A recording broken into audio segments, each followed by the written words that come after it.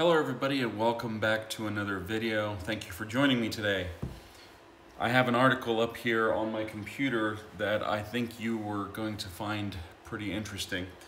And I have it also up on my iPad so I can face this way instead of looking that way.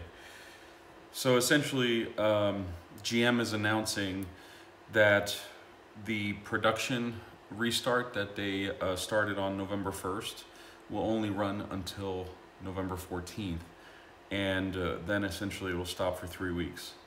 They're saying, and this is coming from GM themselves, prioritizing battery module replacements for existing customers has led to a shortage of battery parts for new vehicle production.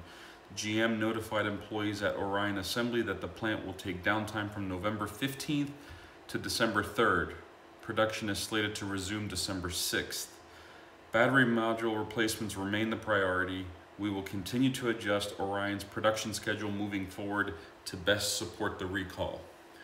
Now, I know this makes some of you very happy because if you look at some of the comments that have been posted across many of the videos, there's a growing base of concern of people feeling like GM is going to build new cars and leave us under recall longer than necessary.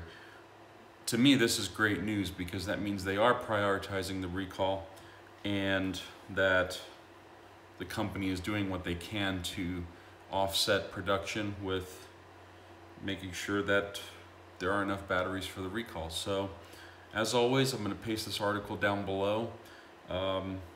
That's pretty much it. There are some interesting battery recall brief facts that are also in this article that you can see down below. And as always, go down in the comments, leave me your thoughts, and we will continue the conversation there. In the meantime, thank you for watching. As always, have a great afternoon. Bye-bye.